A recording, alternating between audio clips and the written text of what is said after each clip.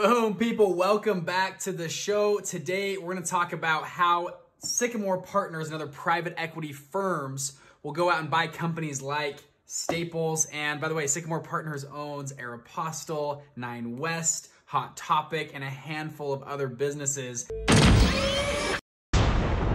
All are controlled by these large private equity companies. Today I'm gonna show you exactly how that works. Now, if you haven't subscribed yet, click on that link or button below, whatever, subscribe, get notified by when we go live. If you wanna learn more, go to investmentfundsecrets.com. You can see on our YouTube channel other playlists where we talk about this type of stuff. Now, let's get into today about Sycamore Partners' acquisition of Staples for $6.9 billion. Little Trump right there, billions and billions, billion dollars, and how they did it. Okay, so you guys have seen in our other videos how we talk about fund structure, and private equity funds are no different. Structured like this: the general partner, limited partnership, the fund, limited partnership, okay? And limited partners, LPs up here, investors, will put money into the limited partnership, and the general partner, or the fund management, will manage the limited partnership, and they can go out and make acquisitions like Staples or Hot Topic, or they actually were gonna buy Victoria's Secret, but they canceled that one. Hot Topic, okay? That's what they're going at. At least this fund is going at buying that. That's the same structure they're using. Now, something different in these types of buyouts is they aren't using just straight equity.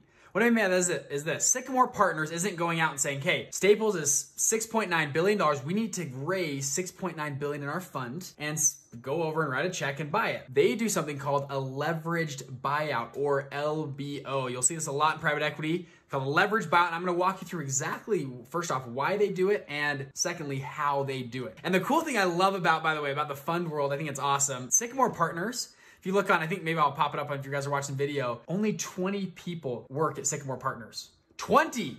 And they manage all of these big businesses. 20 people work there. That's why I love the fund model, is so few people can control so much money, and it makes you and me very wealthy to be fund managers. All right, so let's break it down, okay? So $6.9 billion. I do not know the exact numbers, but we're gonna use some round numbers here. I'm gonna show you the math of how this works, okay? So let's say, for example, they used for this $2 billion of equity, okay, from investors, and they could go out and raise $4.9 billion from a bank as essentially a loan.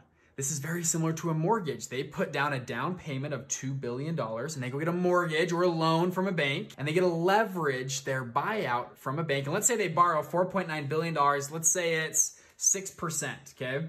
And they probably are getting cheaper rates than that, especially if the Fed's dropped rates, I don't know, almost to 0 right now. But let's just give them a bad rate, and let's say it's 6% on this LBO. 6% on $4.9 billion. Quick math here in my head, it's 294, I just calculated that out, $290 million they pay out every single year in interest to the bank to supply this leverage buyout. Now, terms of leverage buyouts are gonna change. Now, I'm giving you a simple example. They might have stacked capital here, a whole mix of mezzanine loans and second position, lots of conglomerate that goes into this, but let's just keep it simple and say it's 4.9 at 6%. Okay, so why would they do this? I wanna give you an example. This is not the exact numbers of what's going on, but I wanna give you an example of how leverage works and applies for your purchase, your buyout. Okay, so let's say they did not use this leverage piece, $294 million. They just use cash. And let's use round numbers here. I looked at, I think Staples has about $18 billion gross revenue every year. Let's say they take home net $1 billion, just for round numbers sake, okay? If they used all cash for this deal, bought Staples for $6.9 billion and netted $1 billion, that would be a 14.4% return, okay? Not bad. They can give that to their, split that with their investors, 80-20, whatever they're gonna do, okay? That's okay. If they do the exact same deal but use leverage, okay, they borrow $4.9 billion right here. They at 6%, bad interest rate. They pay $294 million.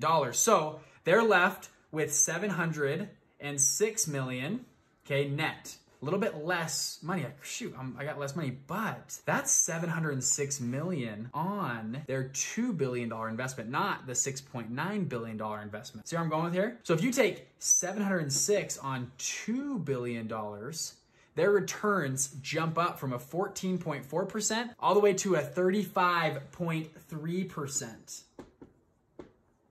Not bad. On the exact same deal, when you do a leverage buyout, you leverage your return, you usually get a lot higher returns. Now, it is a little bit riskier though, because what if the company doesn't do well, right? What if they showed, like Staples has been, showing losses for this last year? You are still stuck with a bill of $294 million, which you now have to come out of your pocket from your fund and pay back the bank that money. So that's where a little bit of risk comes in. The same concept applies to real estate. Other things, you can get a mortgage on a house. Even if you could pay cash, you get a mortgage, you leverage, should theoretically on paper make you more money. However, if you get in a bind and default on your mortgage, they're gonna come take the house or the company from you, depending on your terms. Now, what do actual private equity funds do when they buy out these types of businesses? Now, there's a few things these PE funds will do, and there's 100 or more of little niches in between here, shades of gray you could call them. But typically, what's happening inside of here is Sycamore Partners will come in and do a number of things. They might come in and replace the entire management team, bring it under one roof. You can see Sycamore Partners owns a lot of, this is a little bit outside of their wheelhouse. They typically own clothing brands.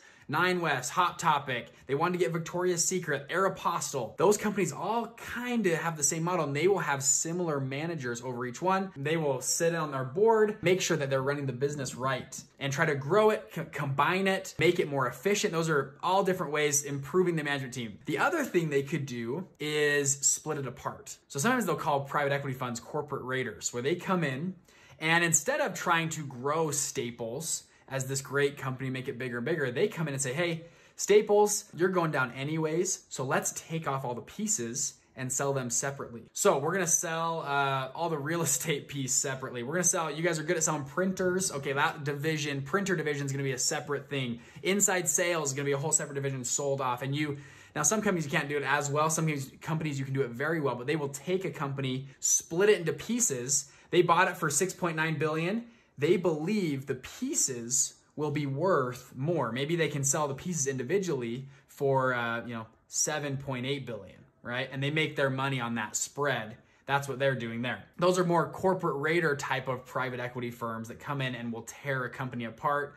Sometimes they come in and take it through bankruptcy, restructure. I mean, there's a whole number of things that they have planned when they come in and buy out these businesses and take them over. So you'll see on the news, sometimes you'll see like the politicians get up and private equity funds are the scum of the earth and they're destroying businesses and companies. And sometimes they are, right? They're coming in, they're splitting up companies, they're tearing apart, doing mergers with other companies, and they're trying to seek yield. And they're incentivized to whatever makes us the most money, we're gonna do it. Whether that means tearing apart a company, whether that means building up a company, firing all the staff, hiring new management team. Now this is where private equity funds make a name for themselves, is how they come in and step in transition. There's two different types of private equity funds that I see. You have active managed portfolios and passively managed portfolios. Sometimes they'll come in, Berkshire Hathaway is a great example, will come in and they buy Heinz ketchup or Coca-Cola. And sometimes they just want to be a passive member and say, hey, you guys are already doing a great thing, just keep growing. We don't want to step in and replace things, we're going to be a passive member, but we got the money. We'll be a passive member and help you guys grow. See Apollo do this, KKR, I mean, it depends on their buyout and on each company how they evaluate it. Now there's other ones where it's very active, where they step in and say, guys, this isn't being run right. I don't like how it's going. You're all fired. And we're going to replace the executive team and step in. So hopefully that gives you a little overview of what's happening. Sycamore Partners buying Staples,